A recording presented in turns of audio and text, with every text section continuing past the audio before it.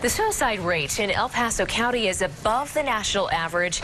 No one knows why. More than 150 people committed suicide in El Paso County last year, and that's not even a record high. Now, the county's averaged 140 suicides over the past 5 years, and the reasons behind this trend still remain unclear. But tonight, we're hearing from a suicide survivor who has a message for you. He spoke with KRDO News Channel 13's Scott Harrison today. It's a story that's new at 5 o'clock. After a kind of rough experience in high school, I attempted suicide for the first time, which I tried by slitting my wrists, which didn't work. This spring suicide survivor is 30 years old now. He doesn't want you to know who he is. He just wants you to hear what he says. Between age 18 and age 25, I tried killing myself about 3 times.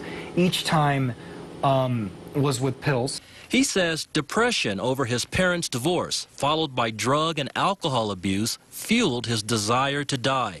Local suicide prevention specialist Janet Carnes says hurting from pain is a common trait among those who try or succeed with suicide.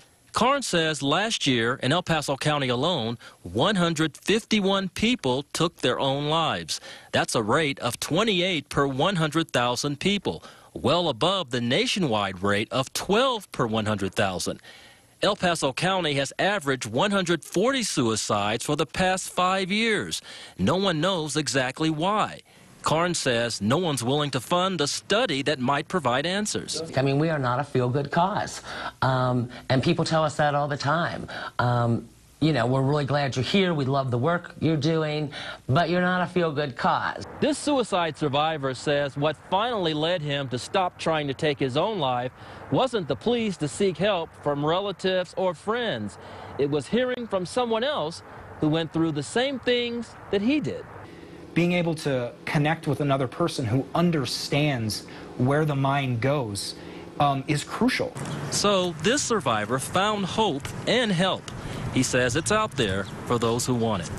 In Colorado Springs, Scott Harrison, KRDO News Channel 13.